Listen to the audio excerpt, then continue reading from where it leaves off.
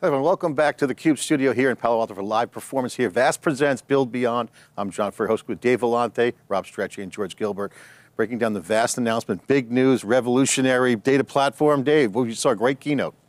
Well, John, I mean, you know, years ago when I saw VAST launch, I was like, okay, hey, another storage company, that's kind of cool. But, you know, like they said, if you squint through their technical documentation, it was actually something, you know, a lot more that they just chose to expose through storage protocols. So it's pretty interesting. And George, you and I have been, you know, digging deep, Rob, you and I as well, into sort of the future of data platforms. And these guys are bringing new thinking to the market in a way that, you know, starting to tweak, you know, our idea of what that future data platform is going to look like, not based on sort of old modern data platform concepts, but it's sort of the new data platform. Yeah, if you start thinking about data as representing the real world, and you want to learn about what's going on in the real world, then data becomes your API to the real world, a representation of the real world. And so it's spread out geographically, you know, across sites, across data centers. And then you have to rethink the platform. Like what we had as originally big data had its roots either in file and object storage for big piles of data or data warehouses. But if data becomes the platform, then you want to be able to program or compute on it or learn on it independently of where it is. And then at the same time, we have a new generation of hardware that came along, storage class memory, all flash storage. And if you want to build a platform that takes advantage of that, all the trade-offs that went into big data and traditional data warehouses, you have to rethink all that so that you can bring together files, objects, tables, you know, unstructured and structured data, streaming data, coming in transactionally, turning into analytic data, and then at the same time, AI models that can learn off that data in one sort of unified platform. It's a reimagining of our concept of a data platform. And if we step back and look at the news and the announcement, Rob, we've been talking about this on theCUBE, Dave, for years, and recently, this modern era, we hear semantic layer, the data is a big part of the change, AI is booming. This is a huge AI moment, deep learning is hot. Rob, there's so much going on in this announcement. It's almost a lot to unpack in only 20 minutes. Let's get a sense of what just happened with VAST Data, because this is, I think, a revolutionary moment. It brings a new era of data developer mindset into it. A lot going on. It's not just storage. This is a data platform that they're doing here. What's your fast take? I thought again, talking about how it's the new data platform, like the old data platform was just 2 years old, and you start to look at how it's bringing. I think the fact that they're embracing how it can be distributed. I think the distributed nature of the data, to exactly what George was talking about, is huge. It's in there by design. They've been building on this for years. I think that is something where you can't do that by just going to a hyperscaler and building on S3 or building on, you know, some sort of object. I think it has to be built into the platform from the beginning. I think it's also the distributed nature of the metadata and how the metadata management really works, because to get at the data, to make the data usable, you have to have the metadata. And being able to bring compute to that metadata is huge too.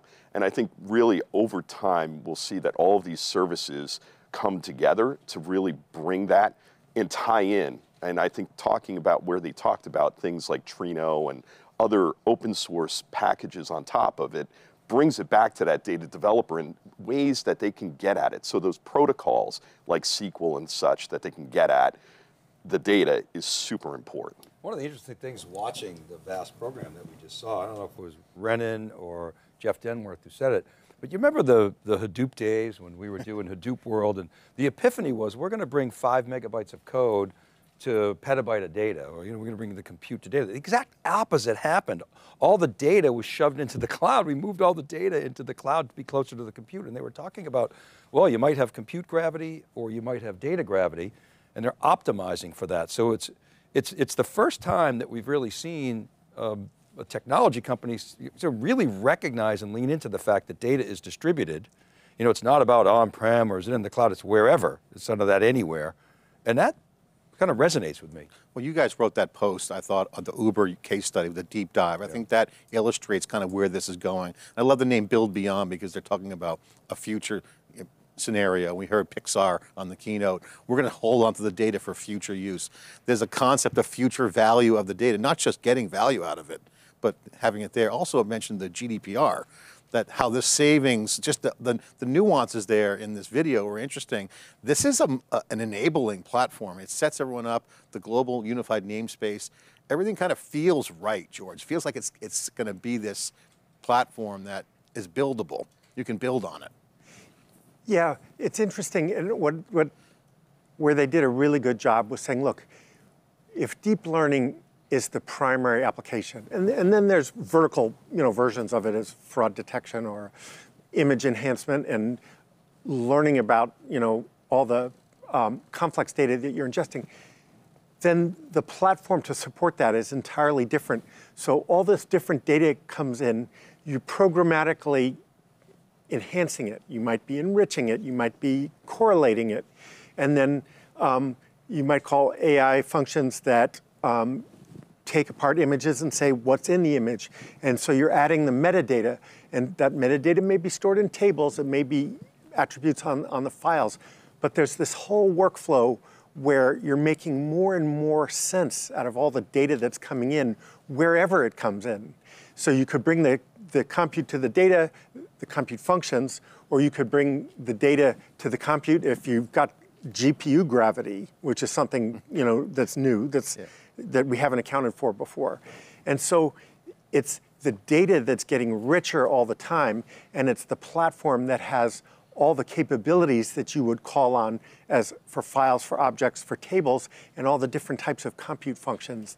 And then as a programmer, you don't have to care where any of that is. But I also think, and just to add on to that, it's about the chunk size. It's about being dynamic at and updating very small pieces. It's sub-parquet file level updates, which I think helps with that gravity problem, because data has gravity. But if you're only going after small pieces of the data and you're doing it in a distributed way, you can bring it to the GPUs, you can bring it somewhere Let's unpack this, because there's so much here in this session. So you got the data store, you got the database, and you got the data engine. And Rob, you were saying there were 3 things that really you took away, and I want you to comment on it. The distributed nature of the architecture. You just mentioned the chunk size, and it really is a metadata engine that can optimize where things should get done based upon whether it's policy or speed of light. Right? Yeah, and I think this is when you look at how data engineering is happening and data developers, the data is not in one place. So you have to first be able to find the data. Well, that's metadata. So how do you find it rapidly so that you get the right data to the right actual application, data application, and build that data product? And I think this is kind of the layer stack of how do you have, it's kind of building a house, right? You have to have the right foundation to build those data features, data products, and data apps on top of. So we've been having this sort of Snowflake v Databricks. You guys all 3 were at the Databricks show. I was at the Snowflake show, and we've sort of been unpacking that as sort of reference points. You just wrote a piece on what is a data platform. Obviously, there's a lot of futures in what Vast announced today, but George, where do you see this fitting in that sort of spectrum?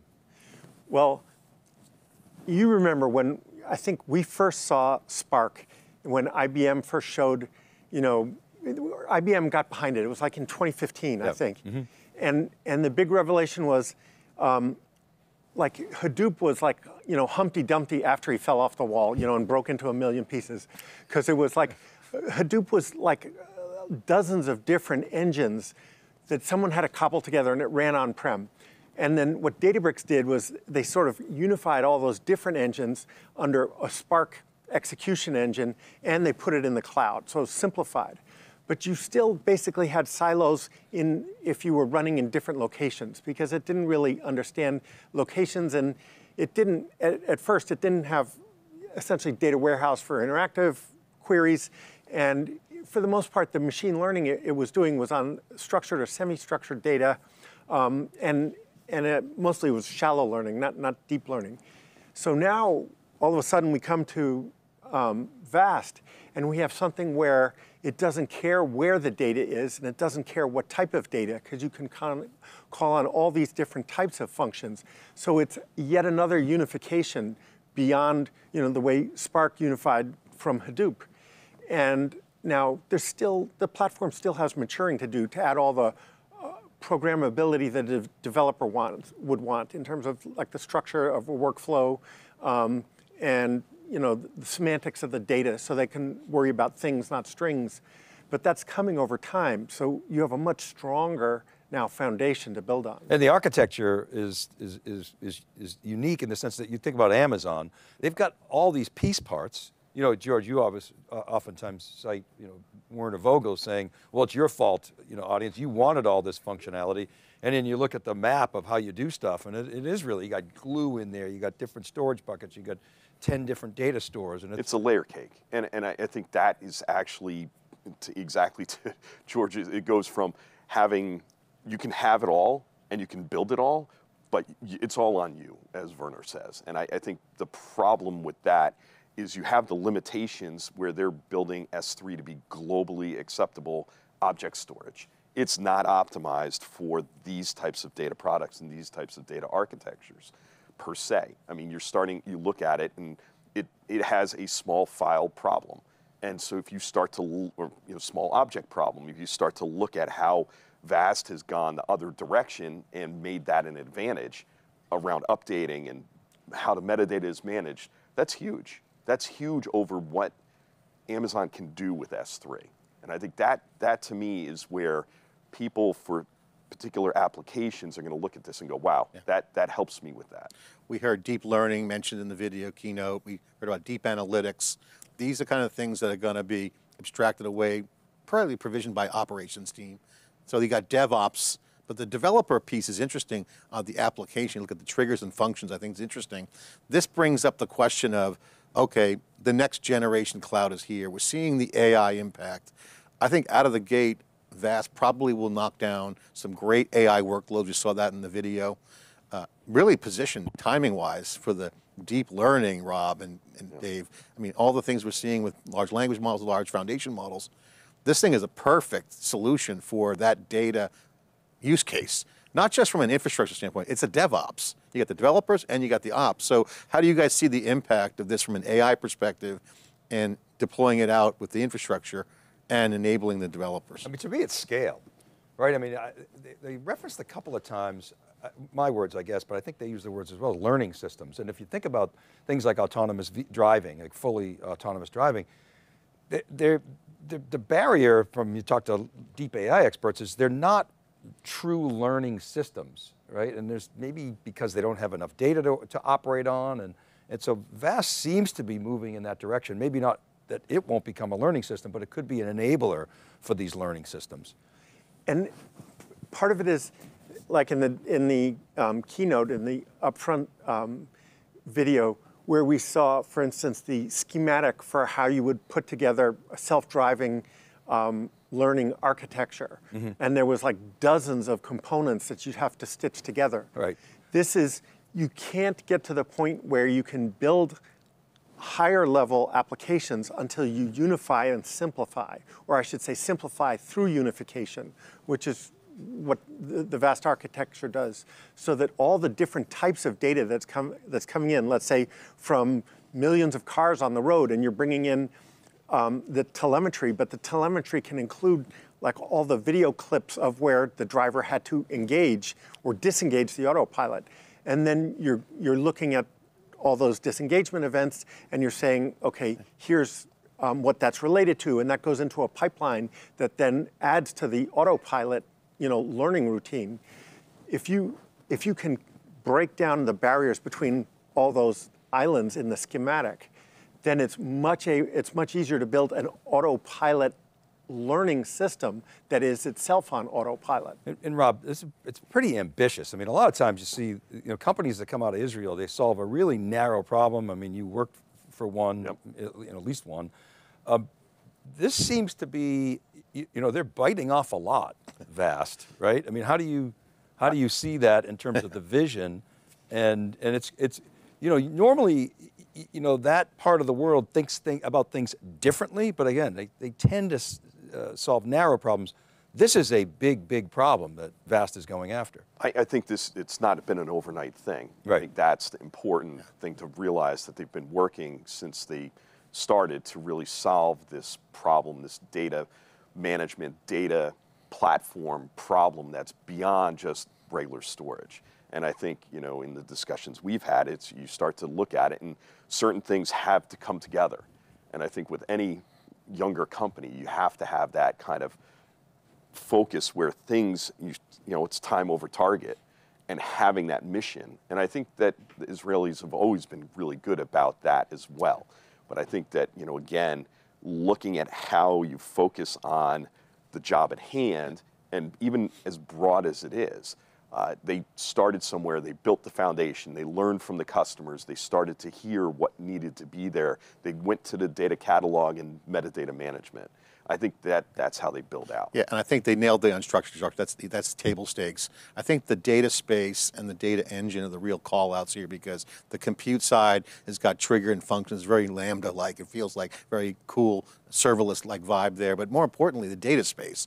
This brings the notion of like namespaces, like the data. So that's a big idea, and I think it's going to have a revolutionary impact if this gets traction with the enabling the developers. Because at the end of the day, data will move from infrastructure provisioning to automated delivery of data to developers. And I think the developers will write apps for data. I think this is where your Uber piece ties us together in my mind, where this is the next gen to me. And so that's a bold initiative by VAST. I think this is a big idea, and you know, I think any other time, if we didn't have this big AI wave, like, ambitious, aspirational, but if you look at the AI workloads, they're massive data. People are holding on to their data for compliance reasons, for legal reasons, for innovation reasons. So it's a perfect storm for VAST, in my opinion. I think this is a great time for them to roll out the mother of all platforms, if you will, for data. So it's a really good move. The go-to-market's going to be interesting, right? Because you got product-led growth. I think Brennan said the fastest growing storage company, right, in history. I think that's what he said this morning. But so we'll you got to. It's coming up next. You got to deal with, yeah, we'll ask him. You got to deal with HPE. Like, I mean, if I were HPE, I'd be all over this. Dell has made an investment in this company, and Dell, you know, lacks that whole data platform play. They don't really have anything there from a software standpoint. Right. I know they're thinking about it, but you know, this is like, you know, puts VAST right in the conversation with the Snowflakes and the Databricks and the cloud guys who are all going after this future data platform that you just wrote about, that we've been noodling on for, you know, years, but really intensely this past, you know, 6 months. Yeah. And that's their biggest challenge, is that they used to sell to the storage buyer, I think, and now they're going to sell to a developer, because this is a data platform. And so they have to reach that audience. And just as an example of the challenge, on one of the analyst briefings, like the first question that came up was, do you support now 60 terabyte flash drives? And they're like, you know, an analyst asked that question? Yeah. Oh, God. Yeah. You roll your eyes sometimes. You know, I'm like, you know. Get on the glue train. And, you know, but Jeff was like, you know, oh, all this beautiful work we did, and, you know, you're asking something like 47 sedimentary layers below. Yeah. And, I mean, the store, and this is where the storage layer goes down, commoditizes, but the abstractions there. It's just, we heard NVIDIA talking about the software stack. They're obviously a hardware company, but really a software company. Rob, we were at the Linux Foundation event in Amsterdam. Wow. We even asked the question to the Docker CTO and the WebAssembly guys and said, hey, who just stores the data? Why can't developers decide where the data is stored? Why can't they program with data? And they're like, that's interesting, and their minds were blown. So I think this is going to come down to that piece. Well, the AI will decide, right? I mean, and do probably a better job than. I think they don't care, right? The developers shouldn't care where the data is. It just needs to be accessible where they need it and when they need it. Okay, that's the keynote announcement. We've got the CEO coming up with VAST. We're going to ask him the questions about the accounts they're doing and some of the growth, Dave. We're going to get into that next here on theCUBE Live and on stage here in Palo Alto. We'll be right back.